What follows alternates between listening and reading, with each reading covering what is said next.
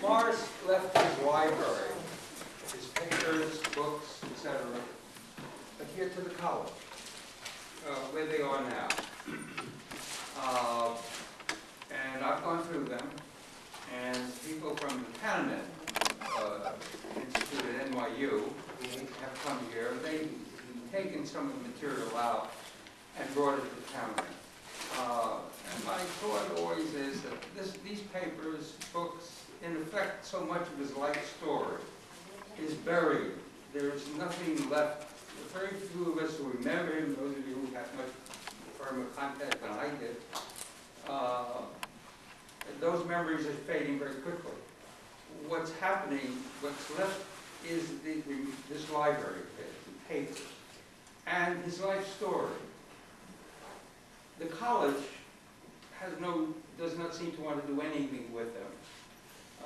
Kahneman took some of the papers, but the bulk of the library is still here at the college, and I'm afraid that it won't take too long, because I spoke to a librarian, and they just want to get rid of it.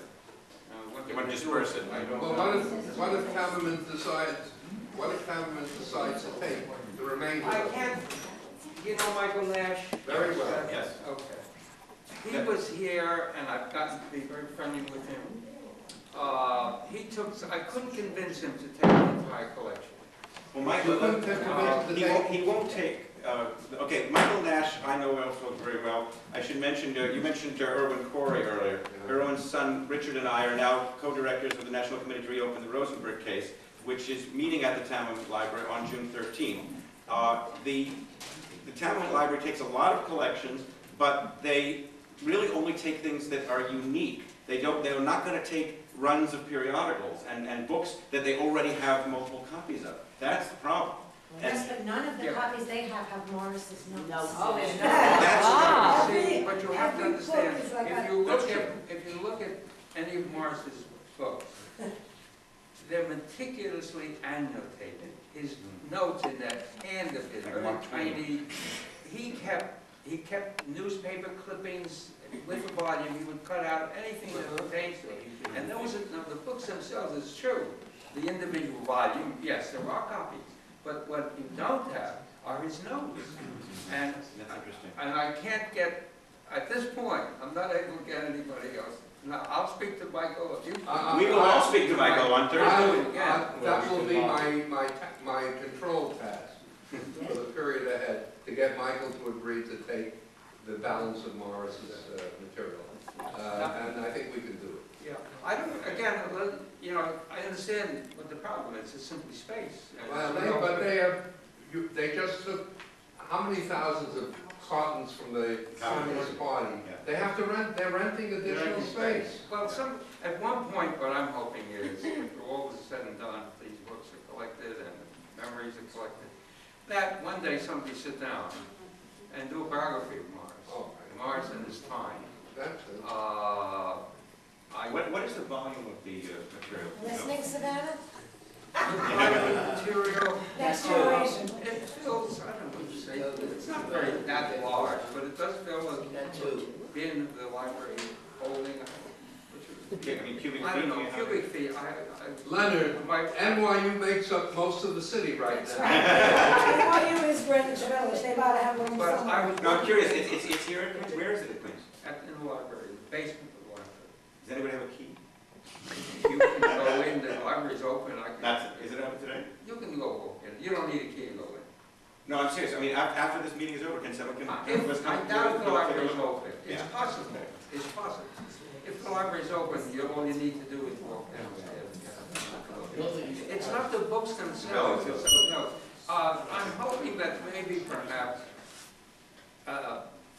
some effort be made to have a biography over there. That's another task that we can do. Which is another part of the story. But if this material can be brought together, then interests a scholar, interests a graduate student to look at it and then work with it and put it together. His life and time, the songs that you're singing, your memories, our own memories of whatever went on, should be put down and should be made permanent. I have a nephew at Columbia University named Foner, and I have a strong suspicion that he might be able to persuade the chief curator at the Museum of the City of New York, Sarah Henry, is a former student of Eric's. So why not, and Eric's father had a very close relationship with Morris. It would be So why not? Wonderful. See if you can get Eric and Sarah Henry to come on Thursday. Huh? Call Eric and call Sarah Henry and ask them to come on Thursday. Oh, yeah, that's a real good idea. No, to the talent meeting for Morris. Yes. This is really one of, there's a two-part series of meetings now. And you should know that Eric's father used to perform with Richard's father, with Eric Corey? Eric's father's name is? Jack. Jack. If out of this meeting, Sunday or meeting today, and then out of the 10th meeting, if a project can be put forward, Let's try. which would be around these papers and around Morris's life, it would make a wonderful story. Absolutely. I don't know. Morris weren't an agnostic, he would say from your Well, mouth. the guys here, he probably say it anyway, right? Well, maybe out here. I'd just like to know exactly who Tannerman was, because I know I met my husband in Camp Tannerman. But he must have been a terrific guy. So tell me something about it. Because you want to put the papers in Tannerman's hall, so he couldn't have been just a nobody, right? Yes. Tell us who's one to seven? You want to respond? I'm sorry. Who wants to respond? Henry? I don't know who was there someone named Tamerman? Yes. I think it's an institutional name. Not a person I still think so. If anybody is interested. We'll find out on Thursday. If anybody's interested in this, and you want to see what I'm talking about, but you have to look at what Morrison's books are about. You have Yes. to look at the volume and see the work you put into each it's amazing. The library is open. I'm here Wednesday, my schedule is Wednesday, Friday. All right. And anytime you'd like to come over, I really would very much like to have somebody come over with me, look at what I'm talking about, and then make up your own mind. And you might say, look, it's silly, there's no point in doing it.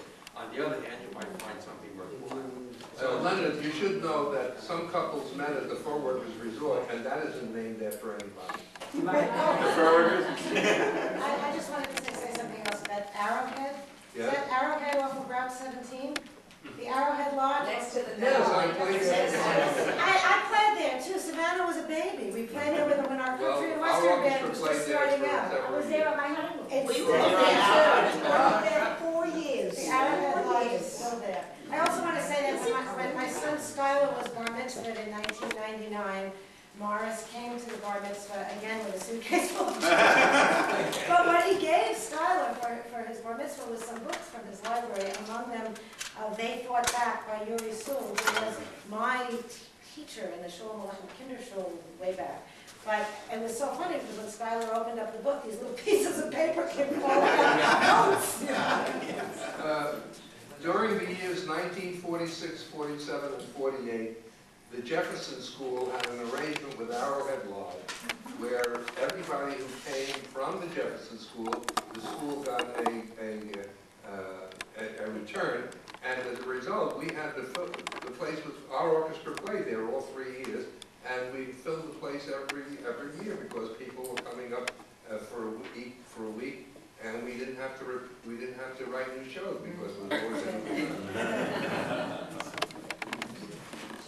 Well, you have that open invitation. Okay. Another question? As long as you're talking about Arrowhead Lodge, I'm an old Arrowhead Lodge for 4 years, and I absolutely adored the Foner brothers. They were just... Every little... For those of you who don't know who the Foner brothers were, tell us in chronological order. In chronological order, there were 2 twins, but Phil was born first, so it's Phil, Jack, Mo, and myself. And Phil And the next generation the next includes? generation is Eric is the professor at Columbia. Nancy is a professor at Queens College. Oh, why isn't she here? Not Queens College, I'm sorry, at Hunter. Oh, okay. That's fine. Nancy is a professor I at just Hunter. want to finish with... And we're still carrying on. And incidentally, we introduced Sam Levinson to the Catskills at Arrowhead Lodge in 1941, right after the Rap Dare Committee. We reformed our orchestra, and Leonard Lyons wrote a column. You remember Leonard Lyons? Yeah, sure. He said that teachers of City College who were suspended had formed an orchestra. They're calling it Suspended Swing. That's true. Yeah. And I just want to complete with very little coaxing. I can run through the wonderful song the Foners wrote, Bolivar, the trolley car conductor. That was written by Norman Franklin, whom I'm going to see on Tuesday. And I wrote a song called Shoot the Strudel to the Yodel, because Yodel Slutsky was one of the owners of Arrowhead. Oh my God. And every Sunday afternoon they served strudel. So Slutsky, and Slutsky, one of the Slutskys ended Okay, up folks. at the UPVH in New York. So it all comes around. it all comes, what comes around goes. I think our tape has just run out. I've got a second one if you want me to No, that's throw it okay. in. All right.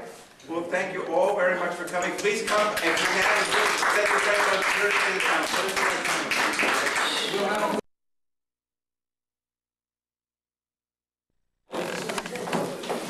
And more tape.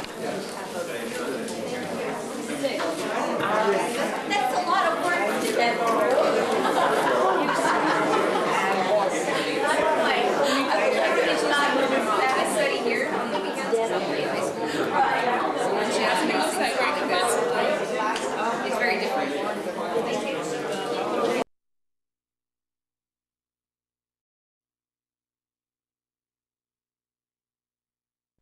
Awesome. I had to black